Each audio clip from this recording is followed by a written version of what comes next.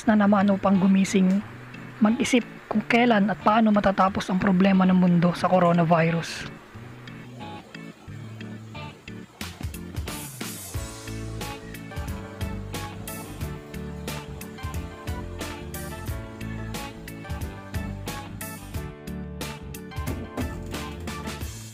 May virus o wala, may krisis man o wala, kailangan magpatuloy ng buhay.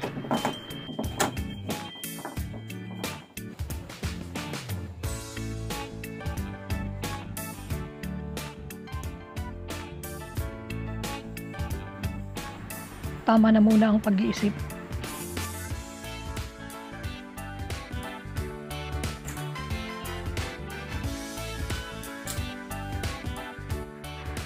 Kailangan ng maganda para sa panibagong araw ng trabaho.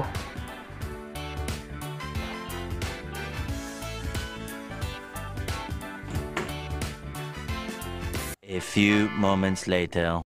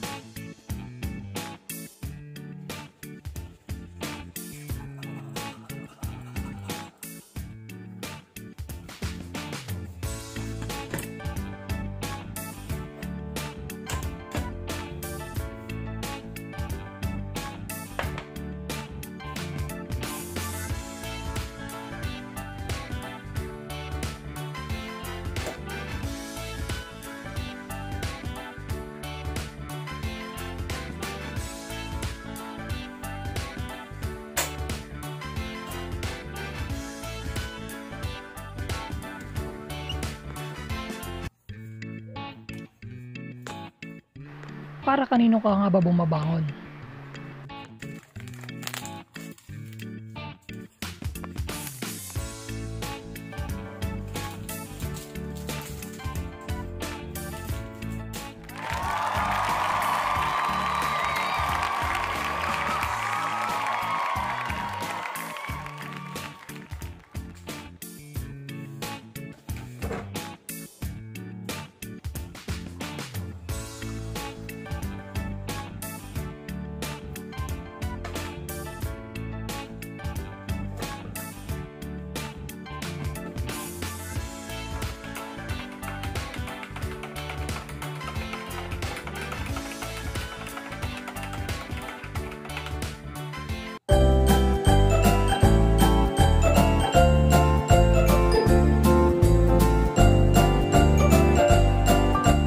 Salubungin natin ang pagsikat ng araw ng may ngiti sa ating mga labi.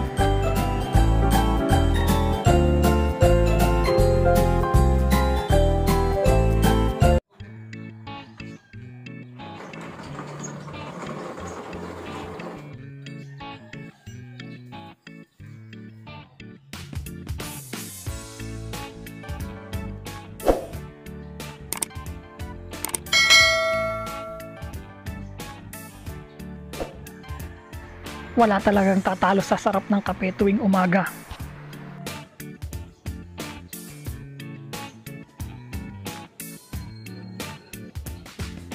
A little longer than a few minutes later. Oras na para magtrabaho.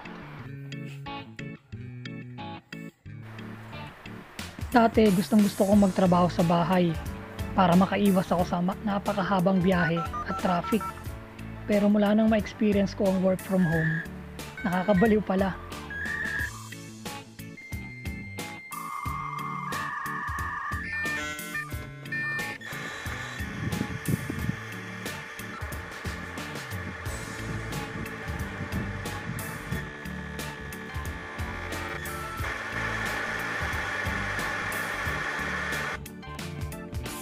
One eternity later. Siyempre kailangan din natin maglibang at magpalipas ng oras.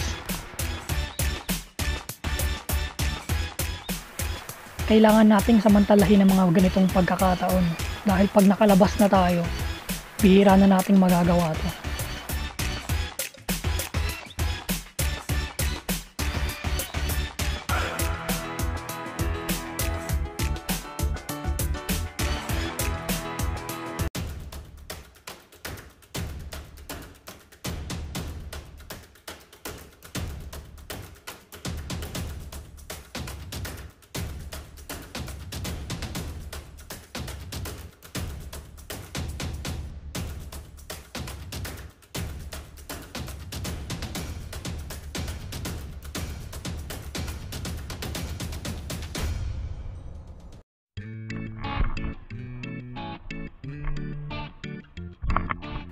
At ito ang isa sa mga bihirang pagkakataon na nakakalabas ako. Kailangan kong pumunta ng butika upang bumili ng vitamins para sa anak ko.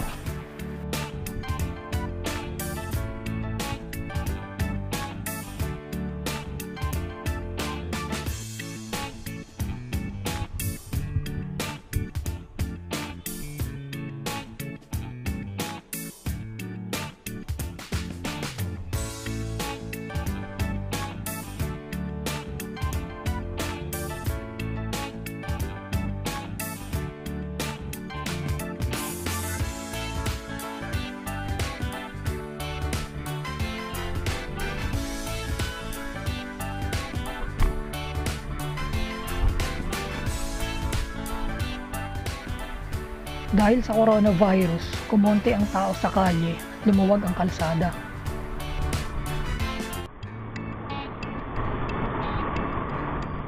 Mabilis na ang mga biyahe ng mga sasakyan at wala ng traffic.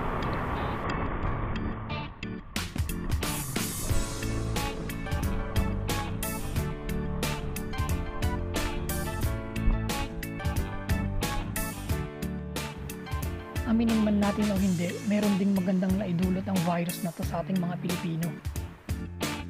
Nagkaroon tayo ng disiplina sa pagpila. Natutunan din nating magtipid ng pera. Ang binibili lang natin ngayon ay mga kailangan natin at hindi ang ating mga gusto. Natutunan din nating mga Filipino ang magtipid ng pagkain dahil hindi natin alam kung hanggang kailan tayo may kakainin.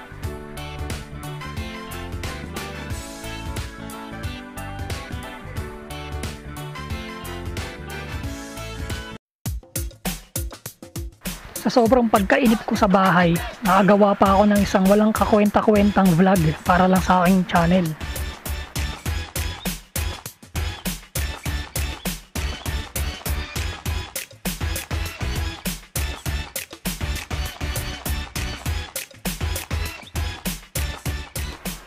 Isang walang katuturang unboxing.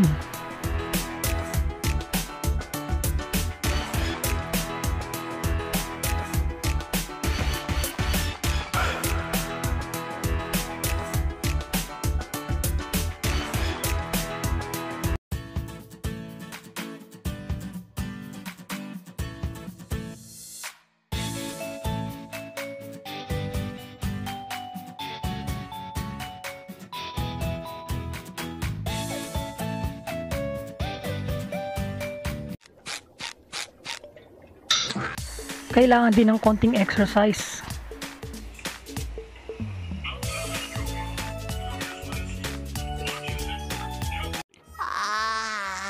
No, I don't really feel like it. Natapos na ang isang maghapon. Sana bukas sa paggising natin wala na ang problemang kinakaharap natin.